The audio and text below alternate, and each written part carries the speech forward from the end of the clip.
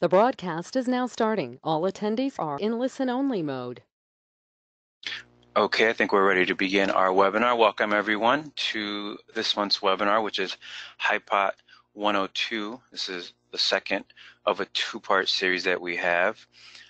Today we'll be discussing AC versus DC testing, some of the leakage current limits and how you find those values, 500 VA Hipot testing, what that means if you should be worried about that, some of our fault detection systems, and our features that are designed to help with AC and DC issues that you may run into.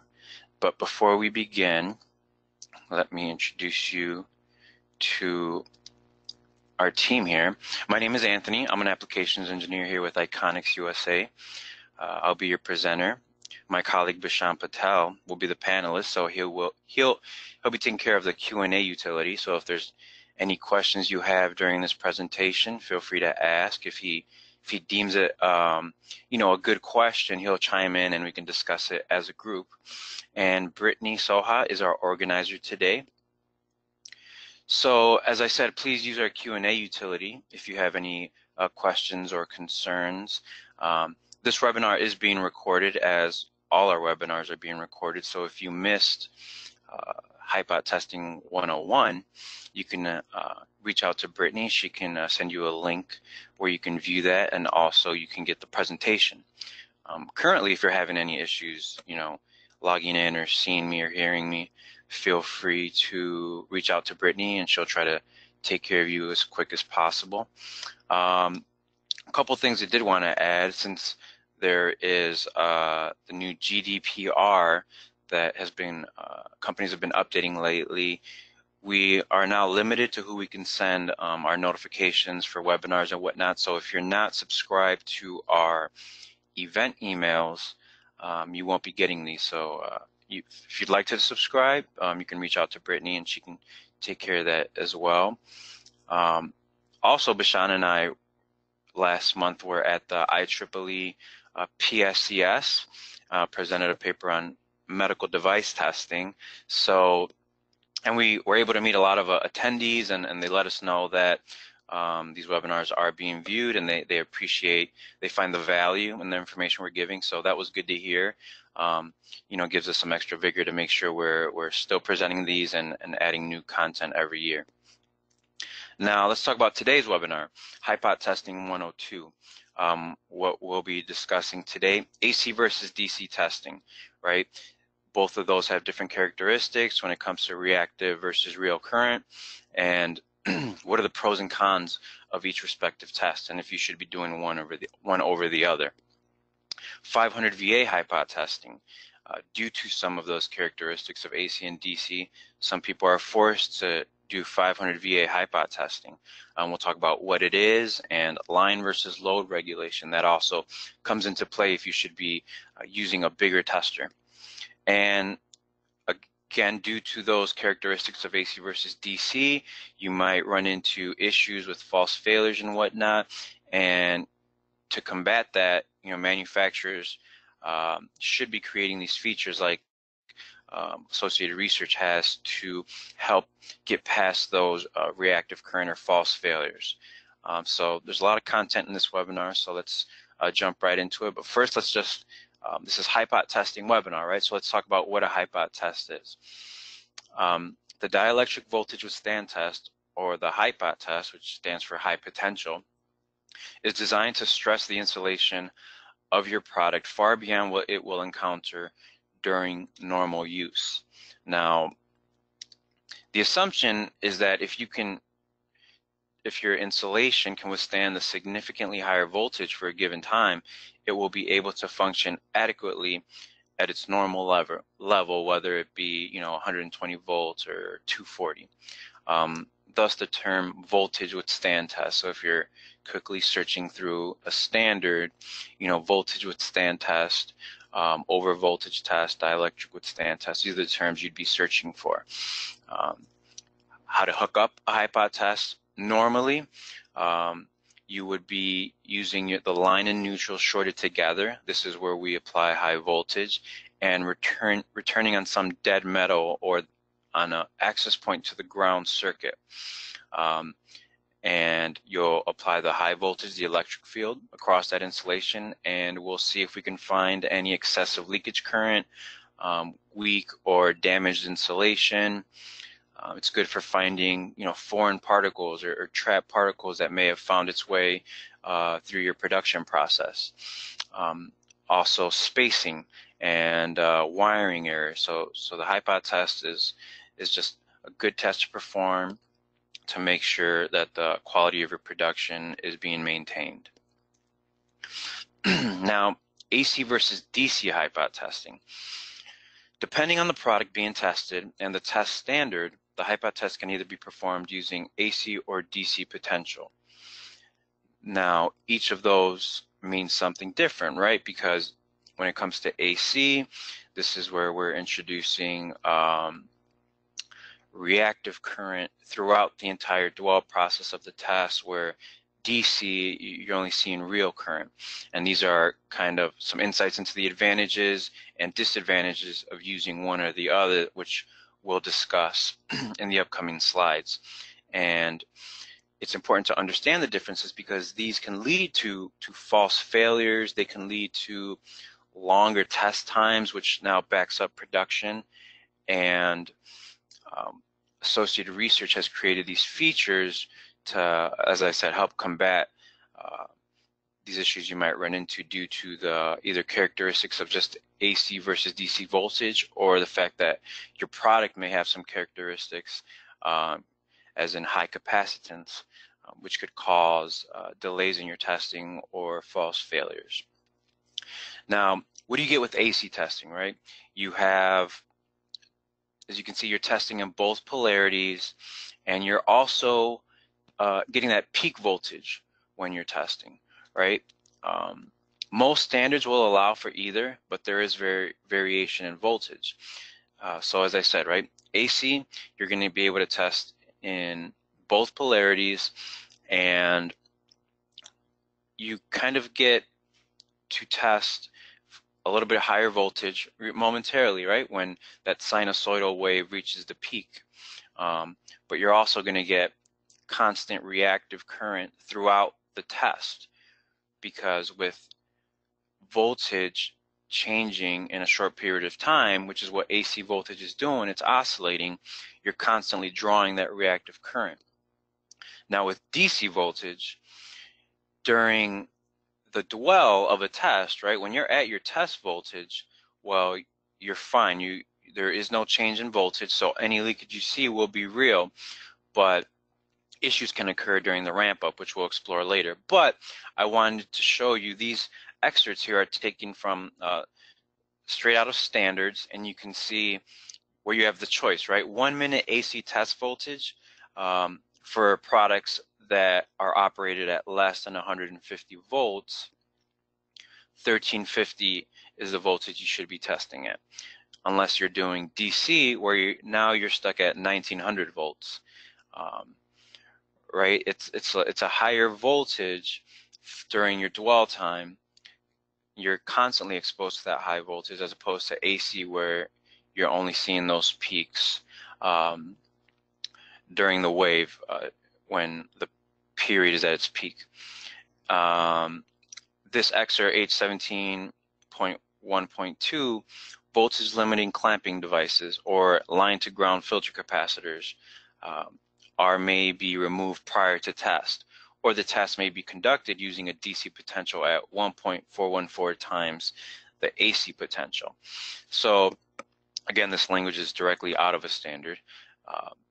This is taken into consideration and making exceptions for products which will have capacitive filters that are going to draw excess current when performing a Hipot test, which may look like a failure to your tester, but these can be removed prior to a test, or you can change to a DC potential at 1.414 times. Why is that number chosen? That's the square root of 2, right? That's how you get from RMS to the peak voltage of an AC waveform. But as I said, the drawback is, well, if you were doing an AC Hipot test, you're only seeing that peak every 16 milliseconds, right? Every per wave, depending on the frequency. Where on a DC test, well, now you're exposing it throughout the entire test. But nonetheless, the basis of the Hipot test is Ohm's law, which governs the relationship between current, voltage, and resistance. So the behavior of AC and DC current varies in a resistive and a capacitive current. AC is bidirectional in nature, whereas DC current flows in one direction. So what's that mean? AC current being bidirectional means you're constantly, what's a Hipot test? I'm sorry, what's a Hipot test? You're creating a capacitor. You are shorting your line in neutral, right? You can view it as one metal plate, and you're connecting the return or the low side of that Hipot test to a ground circuit, another metal plate with insulation in between. So every Hipot test is inherently creating a capacitor. And what's a capacitor do? It stores charge. And with your AC current being bidirectional, well, you're just charging and discharging that capacitor, which is why you're always going to see higher voltage. You're always going to see higher leakage current in an AC test, where the nature of DC current flows in one direction. So if you're performing a DC Hipot test on a capacitor or a highly capacitive product, right? Once one directional, once that capacitor is charged, current's going to drop down to zero, as we'll talk about in one of our next slides. Now, the differences in these two tests create different unique results when performing a Hipot test. And one of those results is related to our poll question right now, which is a bit unique, but we wanted to discuss, now we know a Hipot test can cause breakdown to your product's insulation, but can performing a Hipot test on your product cause damage to the actual Hipot tester? Right? I'm not asking if your Hipot test can degrade your insulation or if it can somehow, blow a cap you forgot to take out. But can you cause damage to your Hipot tester? So we'll let Brittany open up the polls to see what our attendees think, and then we'll discuss those results.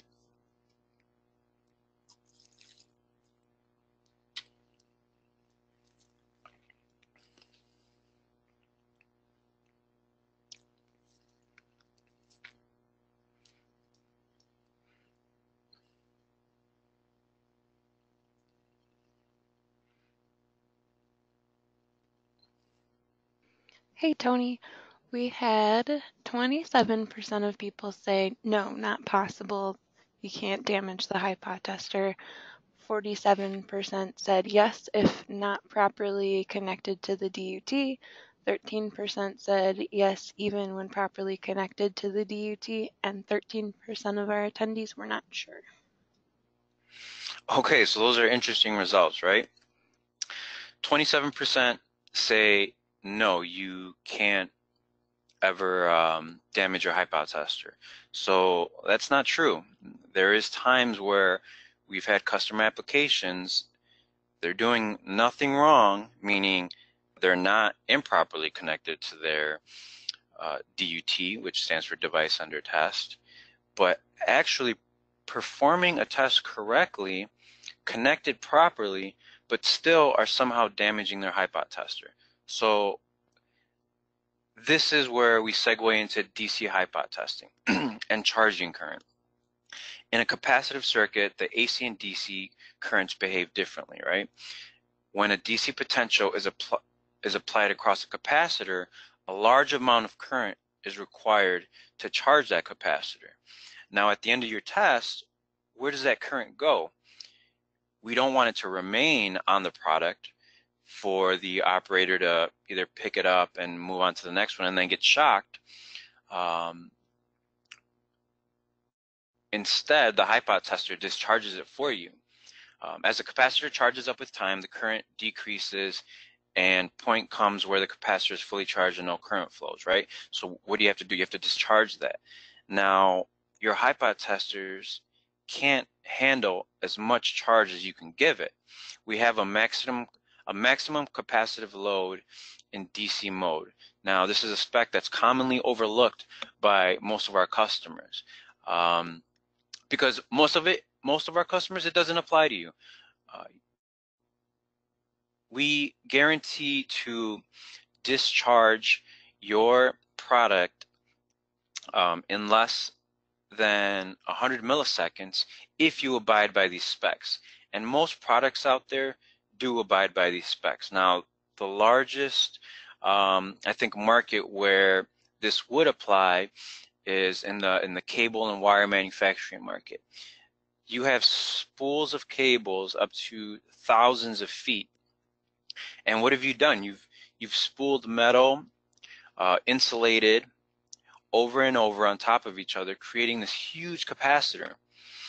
And this is a spec that not a lot of product safety engineers or compliance engineers have off the top of their head. It's not something to consider, oh, how much capacitance, unintended capacitive coupling is in our product, right? This is something that you should be going to ask your design engineers, because if it's too much, the amount of charge that you're trying to discharge through the impedance of our output transformer may be too much to handle, and now you've burnt up a TVS, or somehow that charge has found a different path through our return port, and you've damaged your Hipot tester. So yes, it is possible for you to connect your product as you should, properly perform a Hipot test, and still damage your tester. Now, are you out of luck if you happen to be one of the customers that has a highly capacitive product and this may be an issue? Well, there are steps you can take. We don't have an out-of-the-box solution, but we do know that some customers have used current limiting resistor in parallel with their test, where that resistor can discharge current on top of our tester. But it becomes a bit tricky, and that's what our applications team is here for, to consult. But some people, unfortunately, keep sending in their tester for repair, and they're testing correctly. It's just they can't, cut their spool of wire in half because someone just ordered 2,000 feet of cable, and we need to test the insulation. But that was a good webinar question, because it seemed like a lot of people were under the impression that you could either only damage it by not properly connecting your product or none at all. So appreciate you participating in that. Now, going to the AC Hipot test, reactive current. When AC potential is applied across a resistor, the resulting leakage current is in phase with the applied voltage.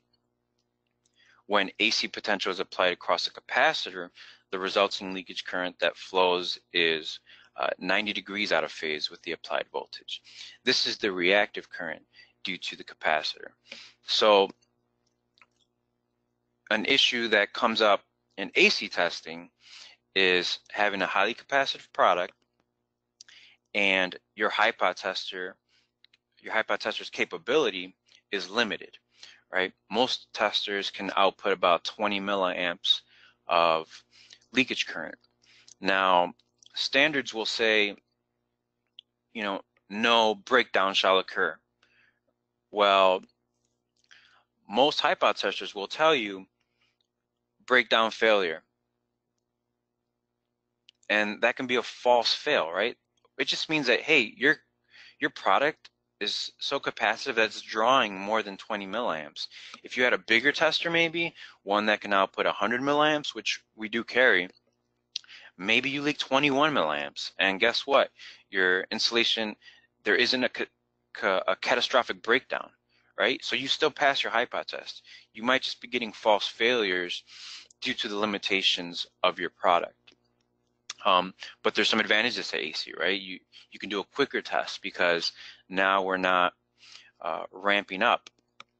And trying to get past this huge spike of inrush reactive current. But again, so there's drawbacks to AC Hipot test and DC Hipot test, but there's also benefits. There's ways around these issues that arise, and these are some of the features that we'll talk about coming up. So let's talk about total leakage current.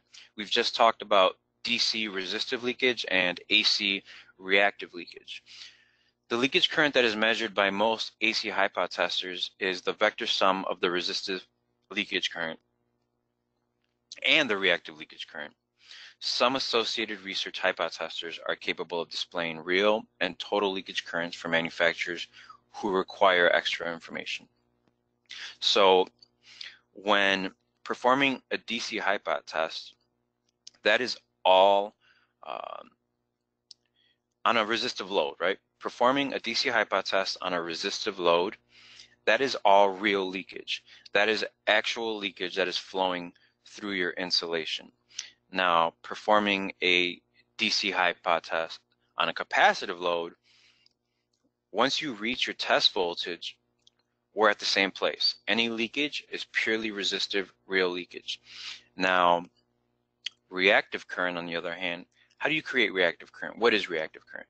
Reactive current happens on a capacitive product when you have a large change of voltage in a short amount of time. Okay, so I'll say that again.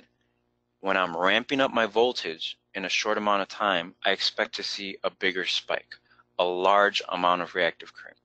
So that's what a DC Hipot test is, right? I'm going from 0 to whatever my test voltage was really quickly.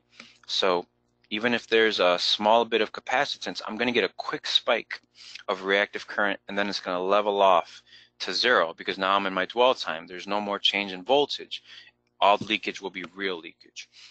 Now our testers display both capacitive current and resistive current together, which we call total current.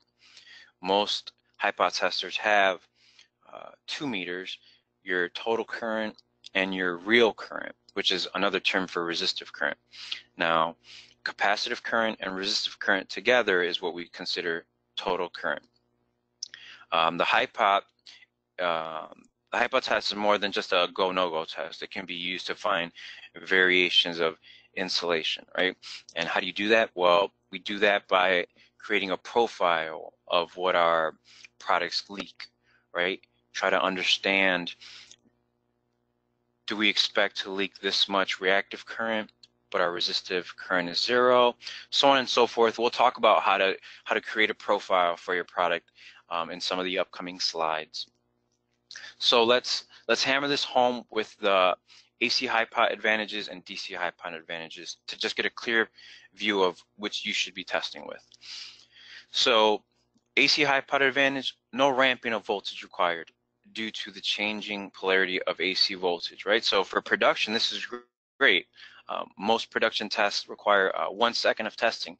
So if I don't have to ramp up my voltage because AC is naturally ramping up by itself, well, now my production output is greater. Discharging the TUT is not necessary. Why? Because AC Hipot naturally discharges, right? Since it's constantly oscillating. But this isn't a universal fact that you can just take.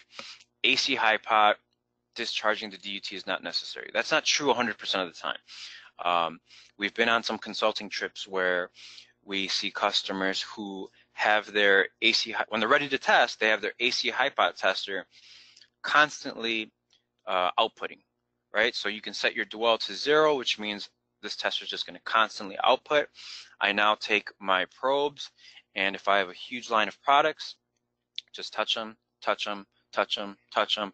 If there is a direct short, which is what most people are looking for, right? A direct short will cause a breakdown. Then that's any small touch, my Hipot tester will give me a breakdown.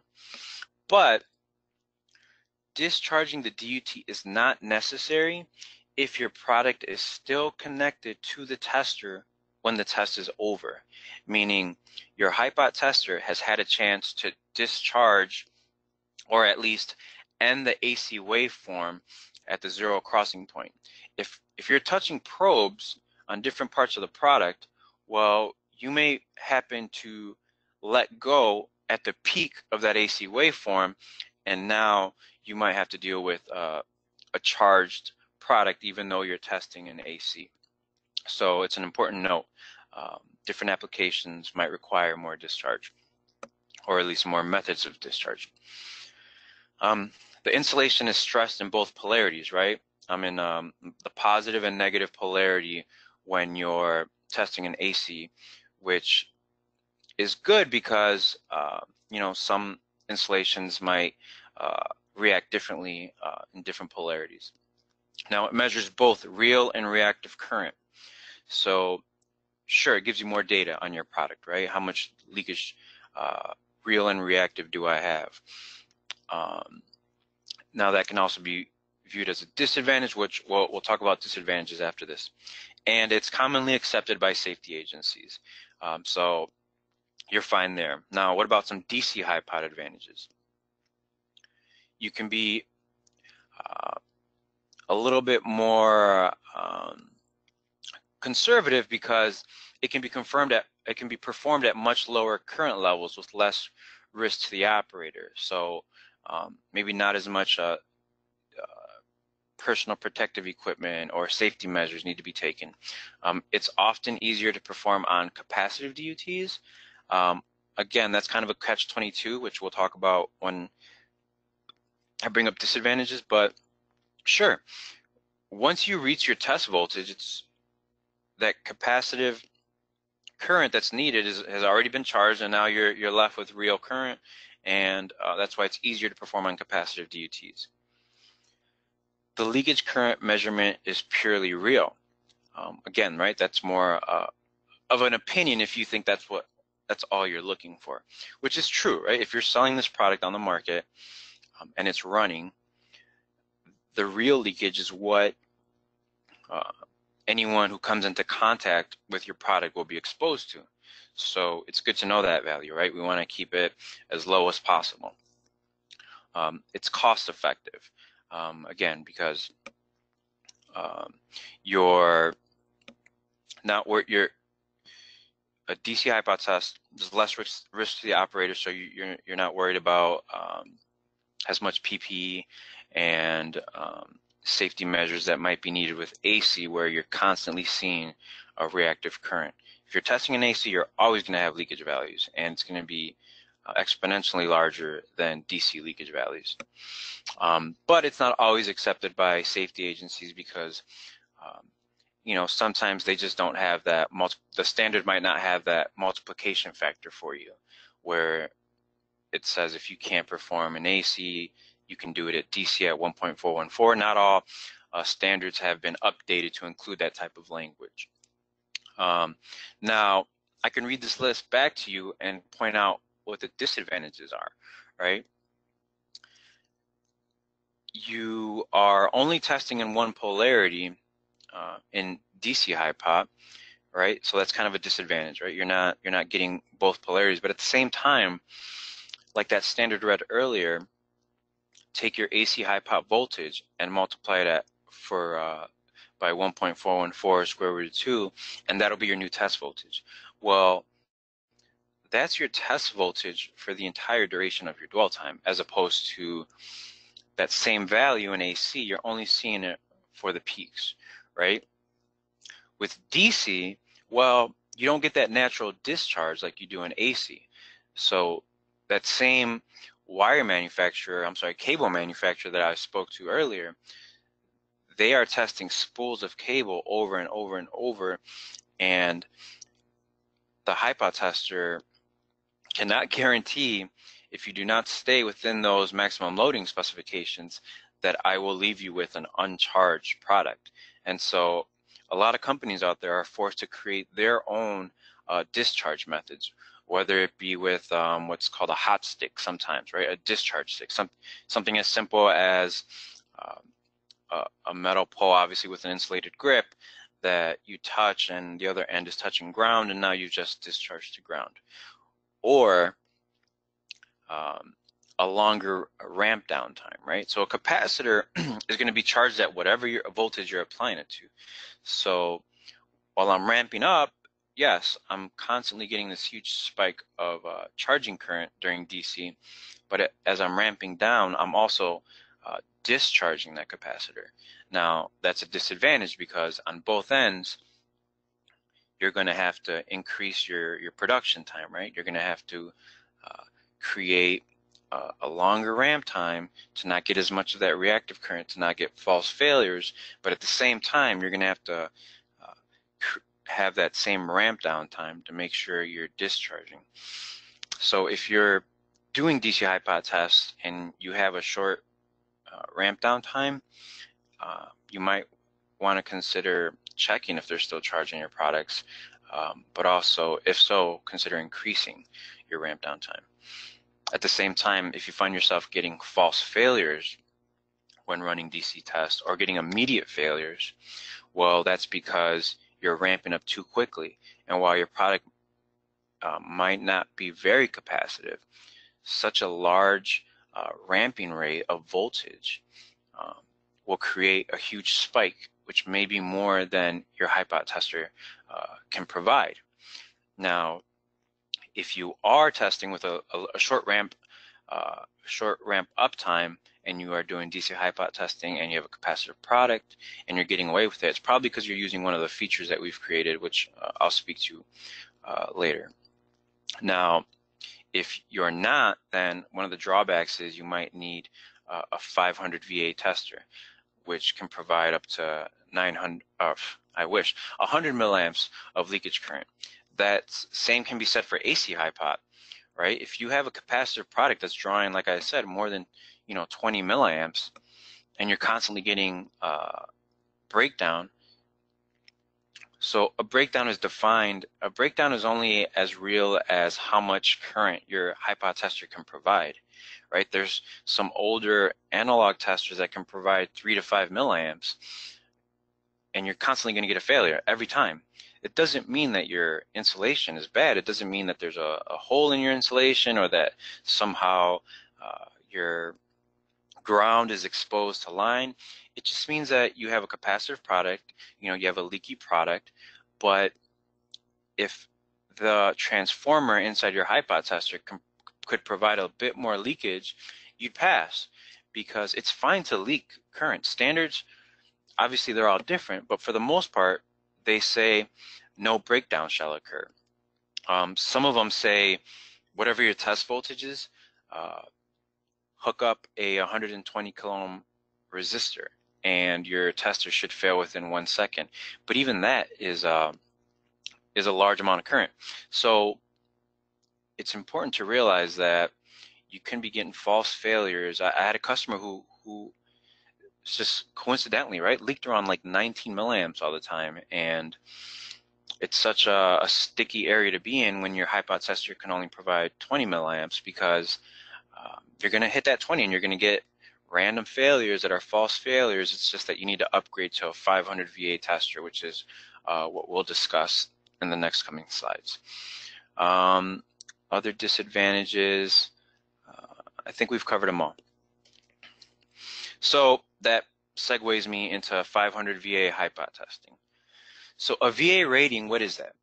Certain standards require the use of a 500 VA Hipot transfer. Well, VA is power. So as anything, power is calculated by multiplying voltage and current.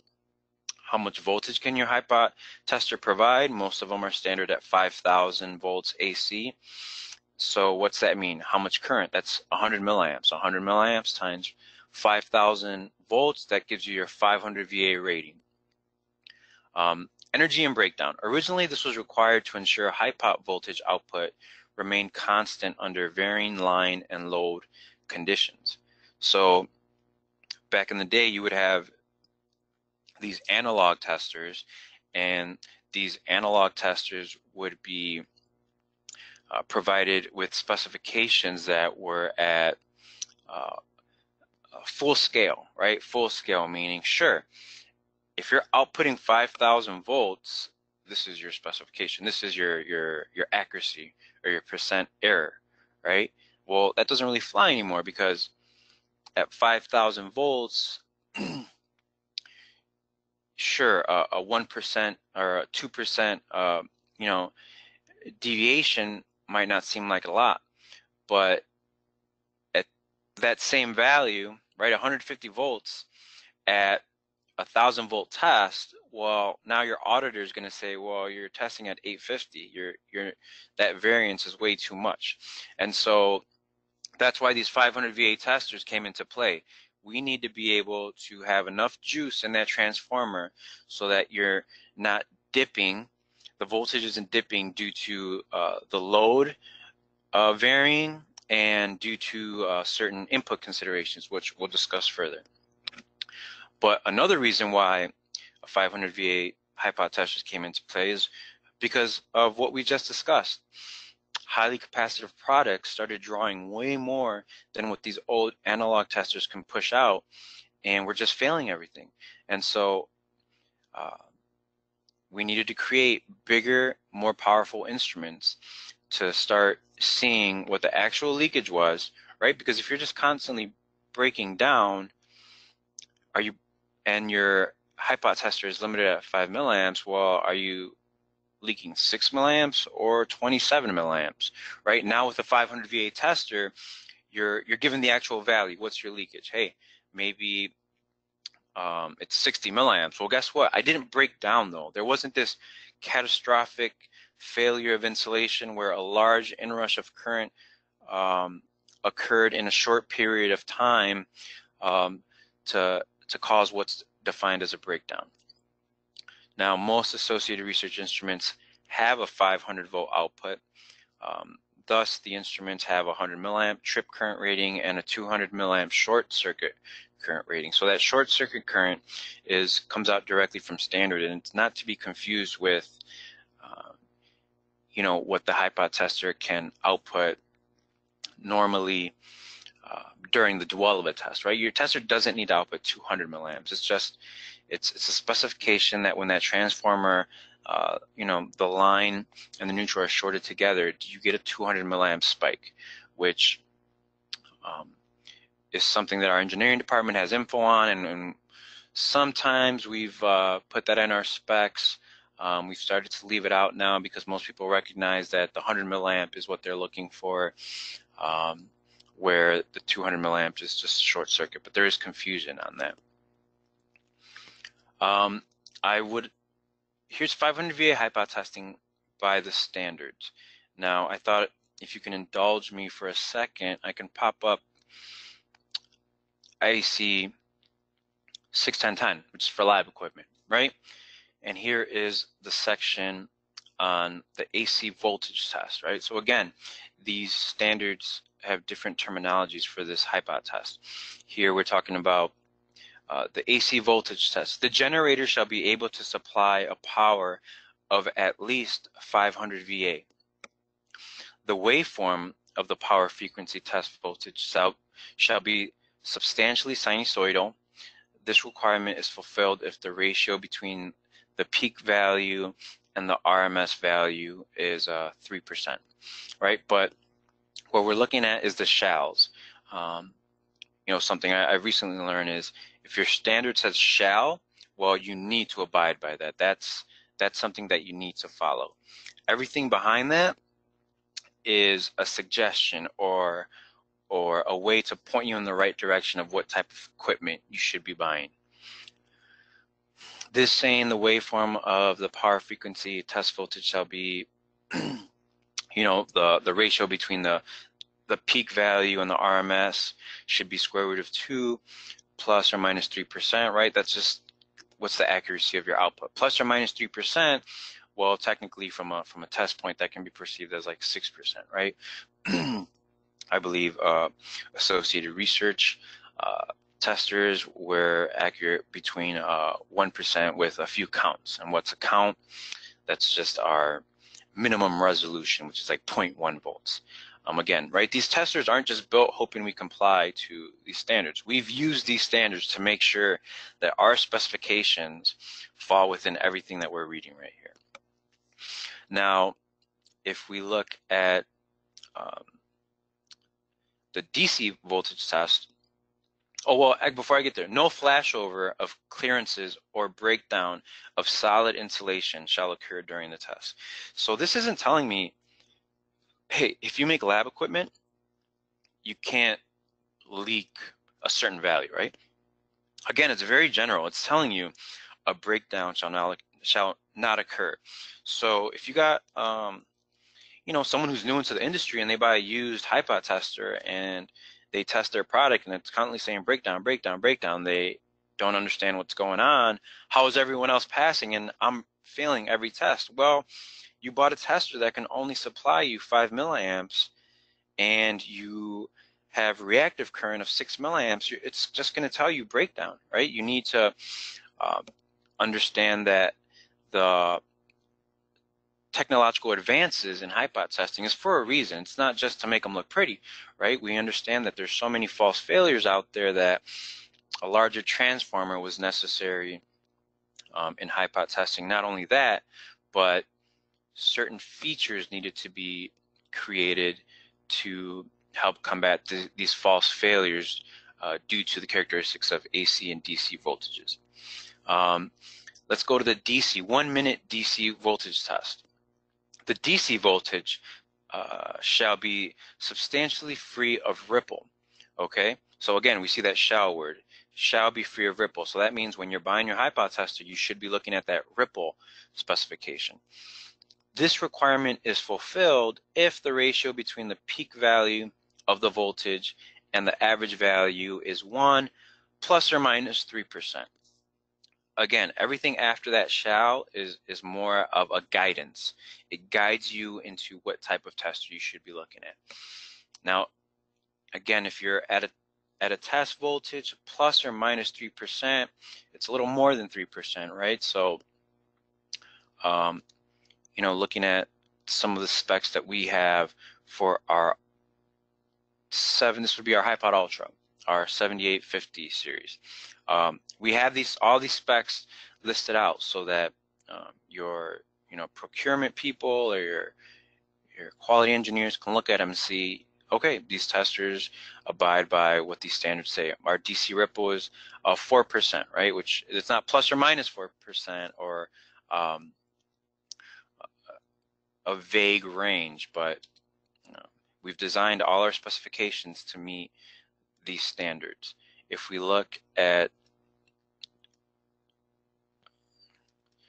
our short circuit protection here, 7800, the output, which is our 500 VA model, output short circuit current greater than 200 milliamps, right? So we're letting you know, hey, we meet your 500 VA requirements.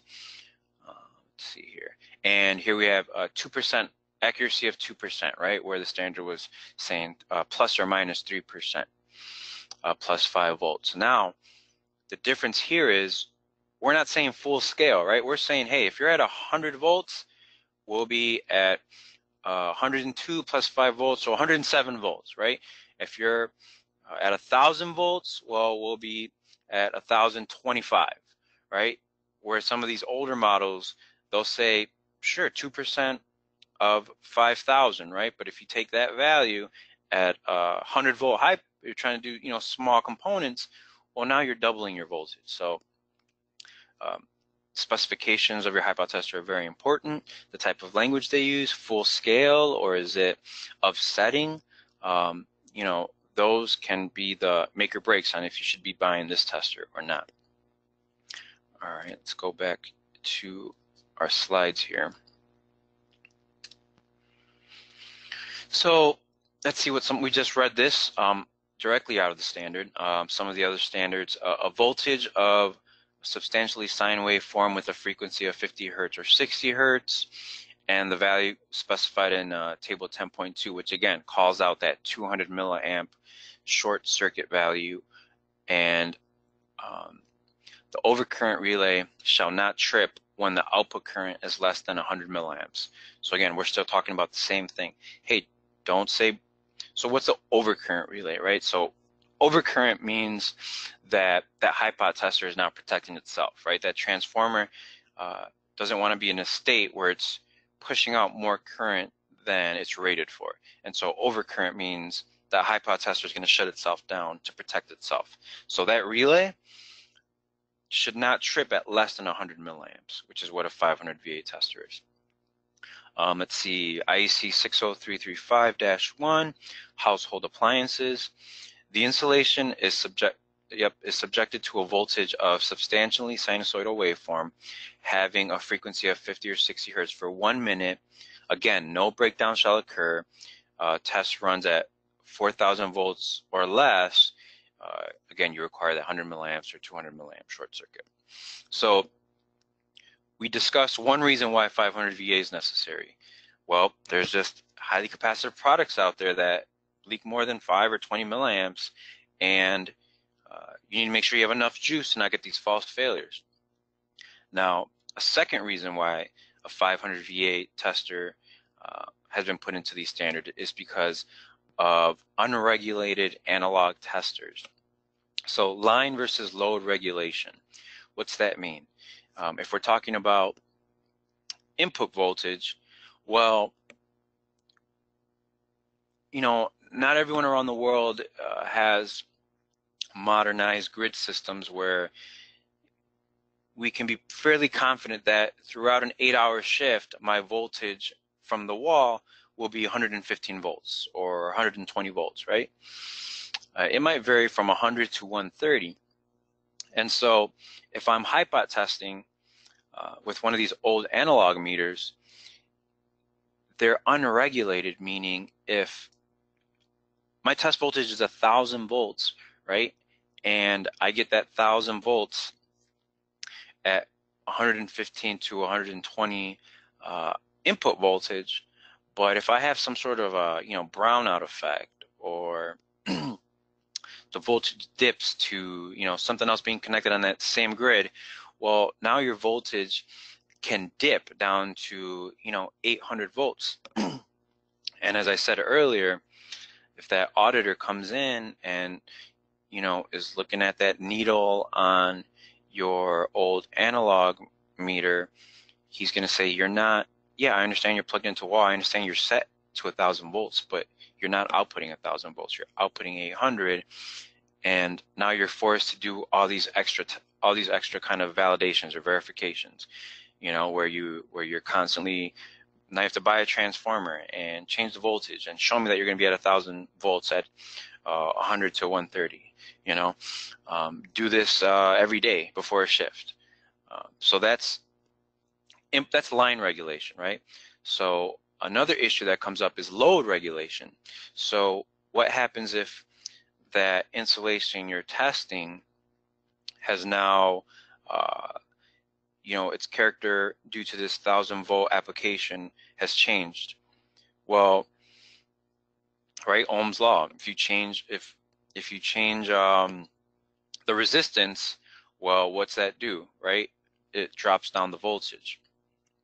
And so that's an issue you'd see too with some of these old testers, is there was just no load regulation.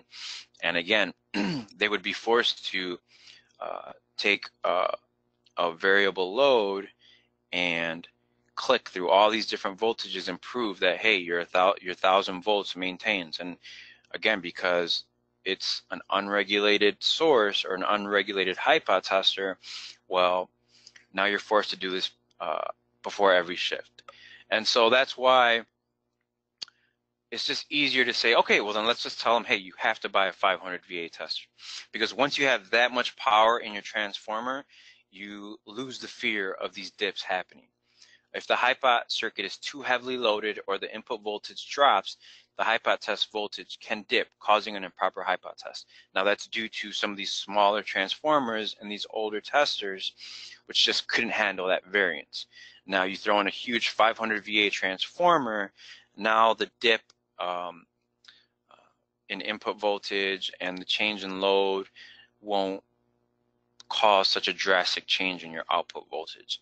So that's kind of the other reason why this 500 VA was put into these standards, because if you look here, what's a regulated Hipot output?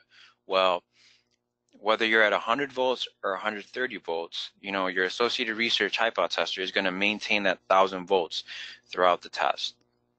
And What's great about it is, well, obviously 500 VA testers, it's more hardware, they're more expensive.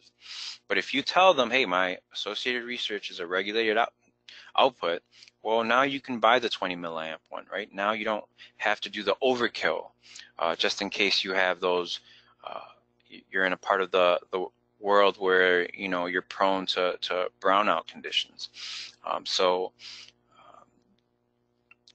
you just have more peace of mind with these regulated Hipot testers, that you don't have to worry about the variance when running a Hipot test.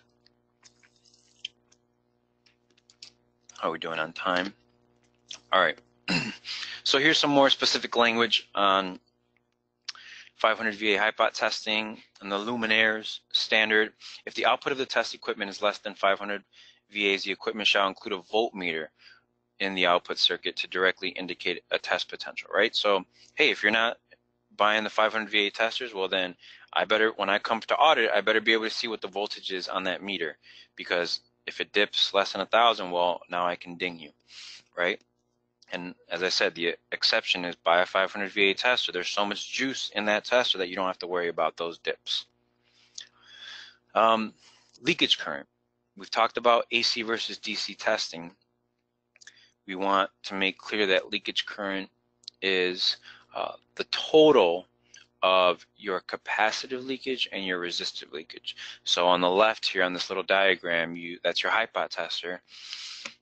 And what we're doing is not only collecting that resistive leakage, the real leakage flowing through your insulation, but also that reactive capacitive leakage. And we total that up. And what's great about this screen is off an Omnia, where you get multiple meters, right? You get your total current. You can see here at this moment it's at 2.56 milliamps, but you also get that real current. So now you've identified the characteristics of your product, how much of this leakage is actually real, how much is reactive. Does that real part scare me, right? At 0.780 milliamps, well, right, most GFIs are triggered at about 450 microamps or 0.5 milliamps, because that's about when we can perceive shock as a human. So is it bad? It's all right, right? Where no one's going to get hurt. They'll understand, whoa, there's something happening here, but no one will get hurt. So again, this is the composite leakage. Total current is real plus reactive. So before we get on to some of our next features and how they combat these difficulties with AC characteristics and DC ramping up so quickly, we want to talk about two features specifically. When Hipot testing, do you utilize your high and low limit parameters?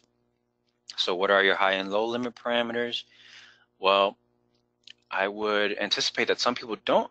Well, obviously they're self-explanatory by what they say, but right, some people might not use them because my standard says breakdown. No breakdown shall occur. I can't plug in breakdown into the high limit parameter, right? So are you using these high and low limit parameters? So I'll let Brittany open up the poll, and then we can discuss the results.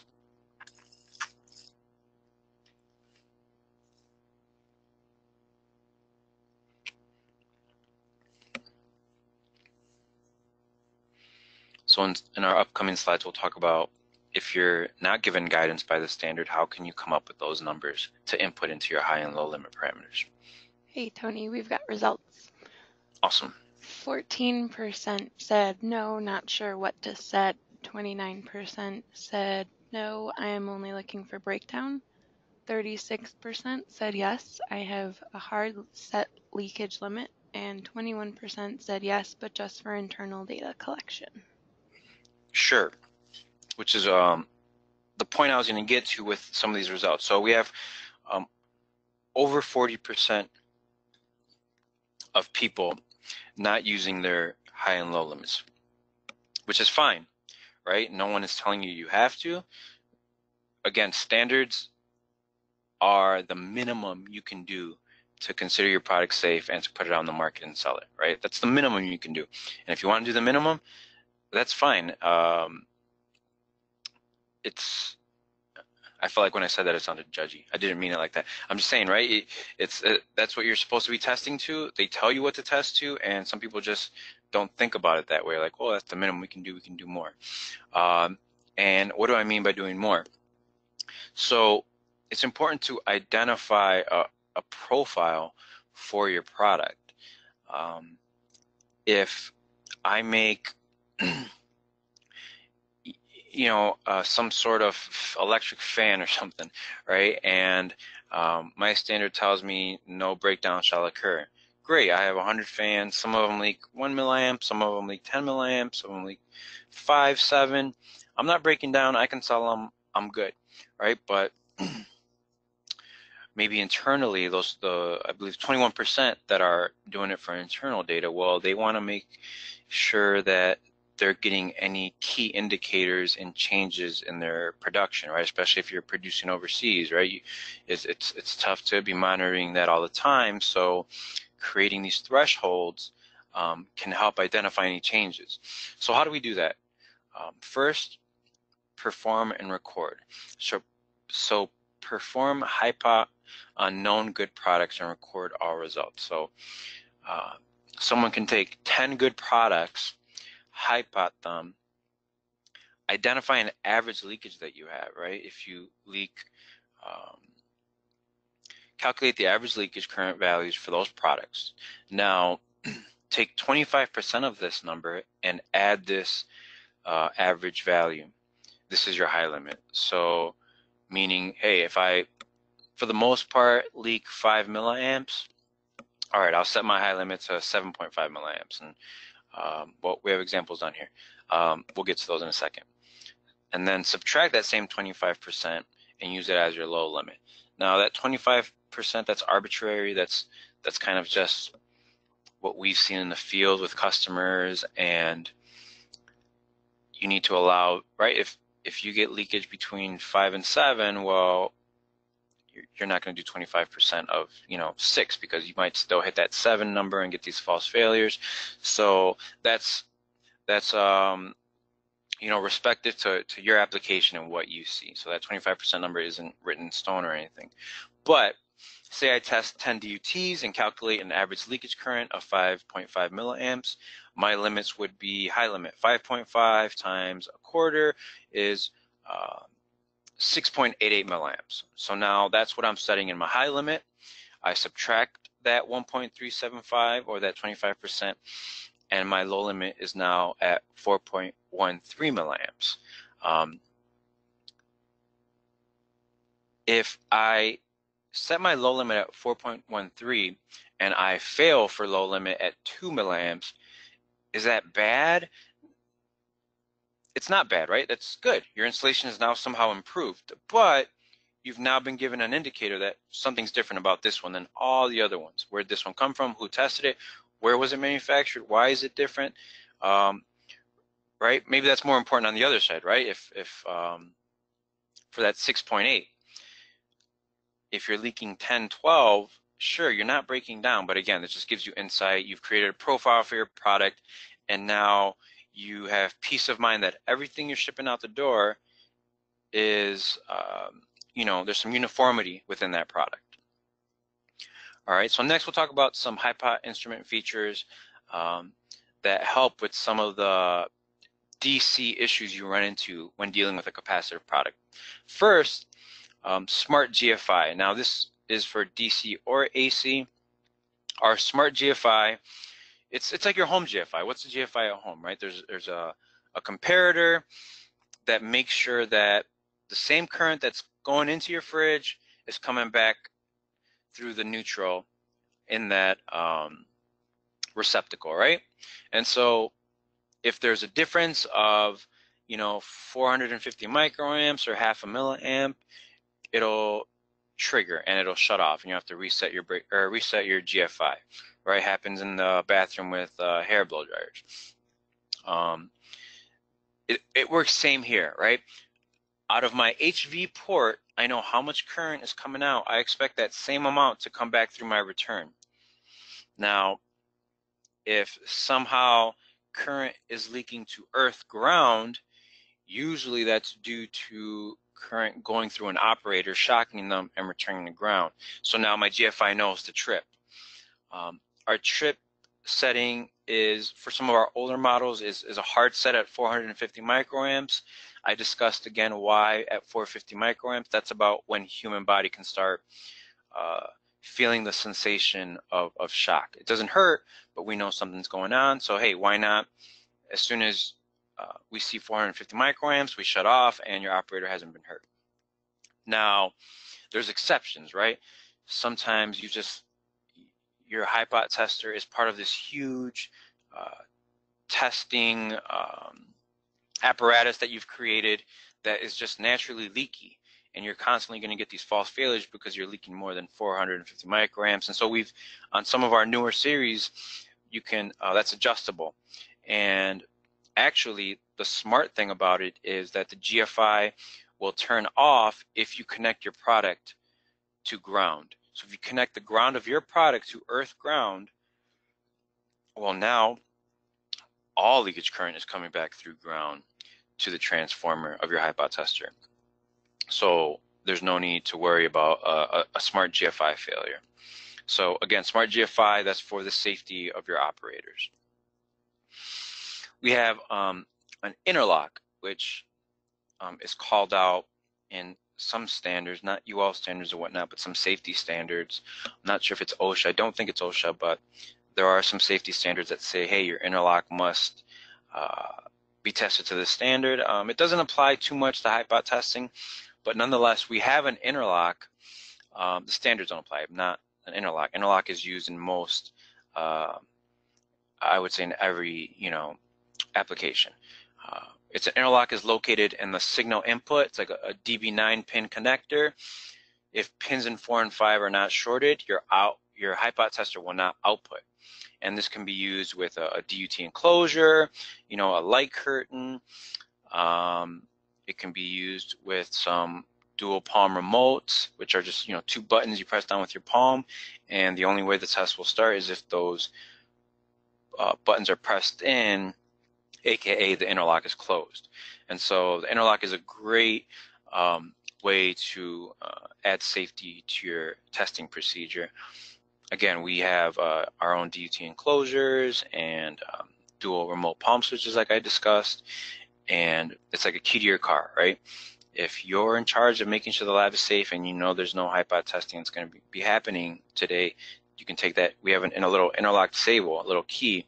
You take it out, you put it somewhere safe, and that Hipot tester will not output without that interlock. Prompt and hold. This is a very convenient feature